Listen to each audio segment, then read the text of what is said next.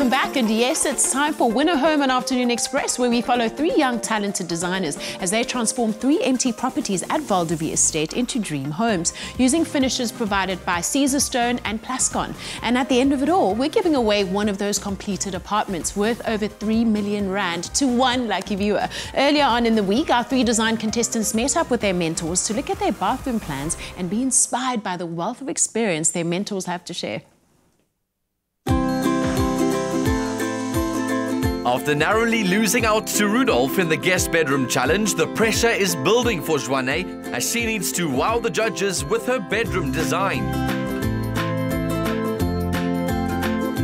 And what's going to happen here? We're going to put white tiles all the way up. Oh, that's a good idea. All the way, and then on the ground as well. So we'll have this white tile shower, and then we're going to go with grey on. Should we go with grey on the? Or weren't you going to do a cement? Yes, or concrete it's like floor? dark grey cement kind of. I think floor. that would be great. Your bath is white? Yes, and white walls. Okay. And I think it's very important that you pull the colours that you had in the bedrooms and in the other parts of the room, pull it through into the bathroom. Okay. Because it is actually part of that bedroom. Yes. Okay, great. So we should try and incorporate the copper somehow. Yeah, no, we definitely will incorporate the copper. This wall, we're going to have the vanity. We have the concrete basin that Caesarstone is making for us. I think it's brilliant that you're bringing in the natural materials, and it will be a very good contrast, the warmth of the wood against the coldness of the concrete. Okay, and a mirror? Yeah, a large floating mirror. It's going to be about this far from the wall. And I love the idea that it's standing away from the wall, and it will just create the depth. Yes, yes. So I think it's fabulous. The judges liked Minenhle's use of colour in the guest bedroom, but he's going to have to up his game from a design and saleability perspective if he plans to catch up with the others. In terms of our references, do you want to take me through exactly what you had in mind for walls, floors, ceilings? What's our wow factor? How are we going to set ourselves apart? I think what's going to have us stand out is having this huge feature wall. So I have this idea of having a mosaic feature wall.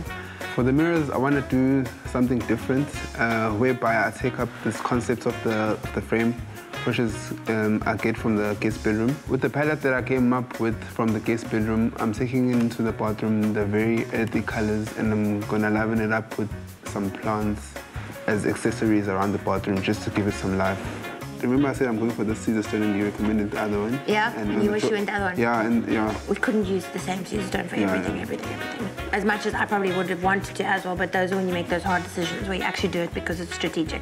I think focus on, firstly, the technical drawings, just really get into grips with the planning and that. You obviously remember, if you're relying on other people, you have to give them enough time. I think the Caesarstone is crucial because we didn't have element in the last challenge, so make sure that that one's really strong. I'm definitely on it. I'm very excited with this project. We got this. Rudolph may have come out on top for the first challenge, but with no time for complacency, he's already looked at ways to set his bathroom design apart from the competition. Michelle, I really like this Pura Vida range, which is white, one of my favorite colors. And tell me, what do you think of the shower head? I really do like the shape of it. It's really organic. It's really an art piece by itself. I like it. I think it's going to add to the spa-like feeling of your bathroom, and I think it's a designer piece. It's going to add huge value to the property. What I do like about it is that it will fall straight down, and with the main bathroom we have a much shorter shower than in the guest bathroom. Well, let's go and see what it looks like. Let's go. So Michelle, this is Michelle David from Unsgrown. Hi, nice to meet you. Michelle, I would like to know if this is going to be the right choice for me. I really like the Pura Vida range. I am concerned about the splashing that's going to happen in the shower because I don't have shower doors, and also about the eco-friendliness. It's obviously a valid concern for any bathroom, and this particular shower head is great because it uses eco-smart technology that combines 3 parts air with 1 part water, which uses only 9 liters of water per minute, but you've still got your XXL size shower head factor, which means if you look at the human body from the top, it forms a rectangular shape. So this particular shower head will cover the entire body. Would you like to see how it works? Yeah, sure, please. Yay! And do you have a matching hand shower? Of course we do, Rudolph. You can have a look at this rather voluminous Pura Vida hand shower here, and it's got the white chrome, which matches your overhead shower. One of the functions is a massage function.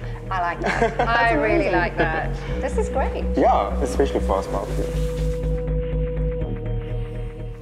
Wow, now with only a few days left, the pressure is really on. Another factor our design contestants need to take into consideration is who will be purchasing the apartment they're designing. At different stages of our lives, we all have different needs. Now, Bonnie's on the couch to learn more. So as people progress through different life stages and their family structures and financial situations change, so do their housing needs and preferences. We have Tim Akinnusi with us in the loft, who's the head of sales and client value management at Nedbank Home Loans. Welcome back, Tim. Lovely to have you with us again. Thank you, Bonnie. So typically when you first leave your parents' home, you're looking to possibly rent an apartment. I mean, what should we be thinking about at that stage of our lives when it comes to eventually owning a home? So yeah, I think to start off with, you know, when you do leave your parents' home, and if you perhaps maybe don't get a windfall of some money to put into a new place, the typical route is to start to rent. Because with rental, you then just limit and you cap your expenses to just the rental. The intention really is that you don't go in there and just rent and continuously rent for over a prolonged period of time, but really when you start renting, you should be thinking about how to get into property, so therefore you should be saving from the onset. Yeah.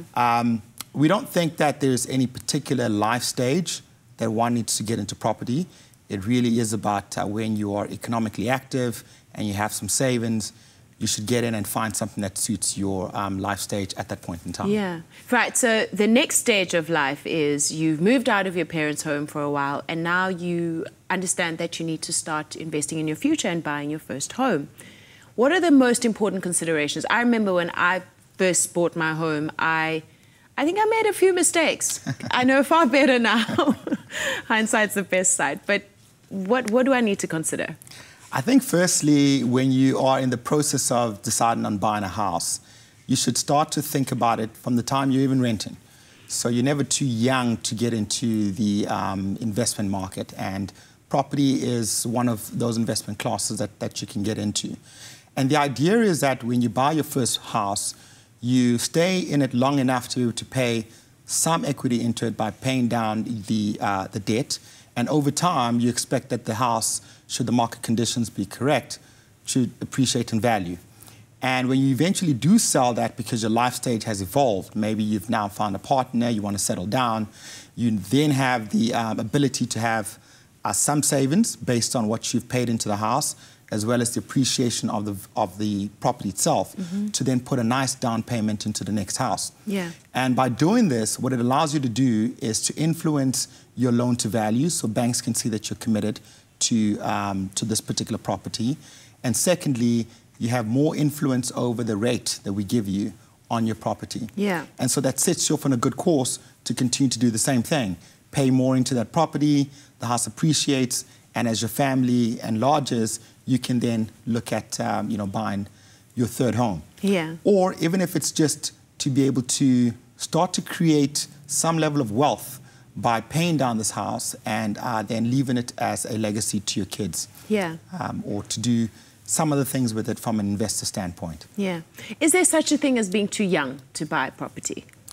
That's the great thing about it, is that you're never too young. As long as you're economically active and you can afford it, it's the right thing to do, because you are putting yourself in a position where over time you can create something that will be left for you over the next 5 to 10 years. So my view is that the narrative on property being for the older generation should change, because as long as you have an intention of paying for the place and looking after it, it should serve you well as an asset. Thank you so much, Tim. I'll definitely make better decisions when I'm buying my next property. Nedbank can help and assist you through all the different stages of life, wherever you might call home. Make the things that really matter happen with Nedbank. For more information, visit www.nedbank.co.za/home loans. Remember, you can head over to privateproperty.co.za and vote for your favourite bathroom. By casting your vote, you stand a chance of winning paint from Plascon to the value of 5,000 Rand.